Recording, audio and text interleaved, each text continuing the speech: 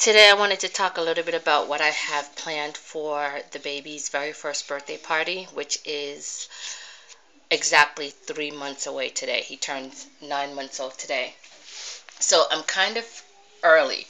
And the reason why I wanted to get such a big head start is because I want to get as much done as possible so that I'm not scrambling to get everything done at the last minute, which would be less stress for me. And also, if I can go ahead and start buying things little by little as I go along now, I won't have to buy everything all at once, which will be a little bit easier for us financially because we do have 4 kids. So anyway, every time I plan a birthday party, I always make a list. I did it for my son's birthday party this year, my daughter's. I do it for all my kids, and it keeps me organized. It lets me know exactly what I have to do, what I have to buy, ideas that I have or I've gotten from the internet, things like that. So the theme for the baby's first birthday party is a circus theme. And I have 3 older kids, so I wanted to get a birthday theme that I haven't done before. And I always wanted to do a circus party, and I never got the chance. So I figured I would do a circus theme, mainly too because the decor and everything can just be mainly colors, because when you go to the circus or carnival, it's all bright colors, and so a lot of that stuff, like the decor, I can do myself. So I have my list here, and every time I start to plan a birthday party, I get the theme, I make my guest list. Right now, I'm not exactly sure how many people are coming.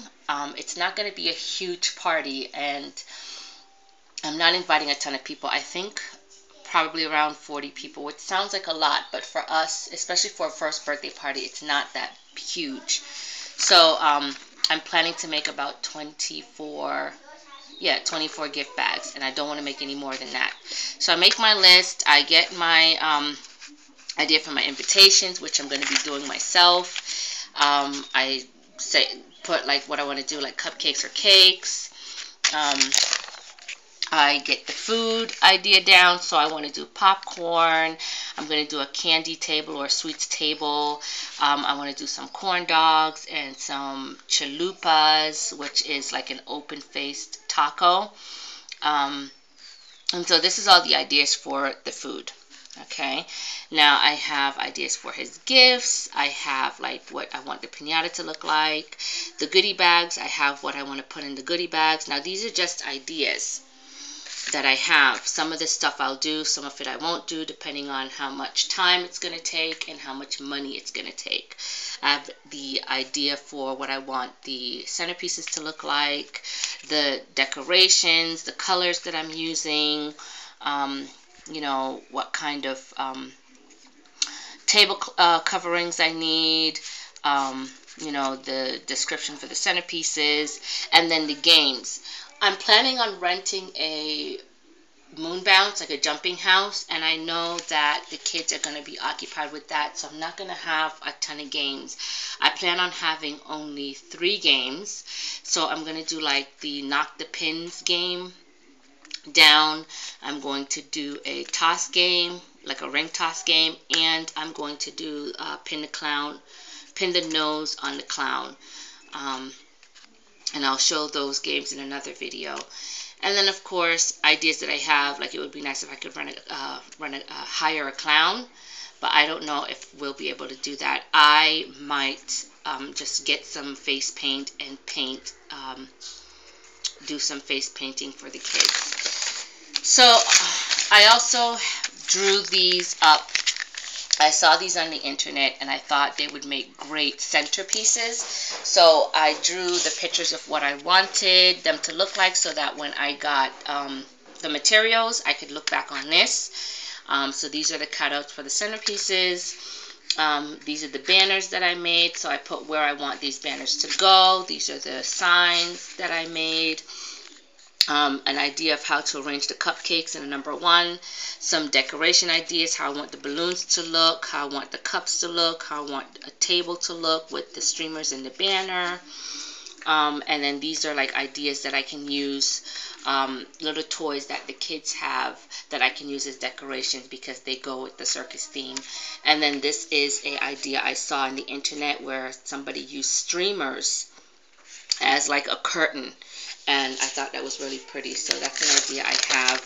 And then over here I have an idea of what I want the invitations to look like. So I'm going to do the invitations myself, and I plan on using a picture of the baby, and then this is like the wordage that I have. This is just an idea. And then of course I have like all the posters that I want to make. And then over here I was actually looking at hiring a company to come in and do, you know, nachos, popcorn, snow cones, cotton candy, things like that. And then, of course, they rent you a moon bounce for 4 hours, and it's only $200. But then I was thinking about it, and I think I might just call them and ask them how much just for the moon bounce. I did call another company to find out, and they're renting a moon bounce for about $90 for 3 hours.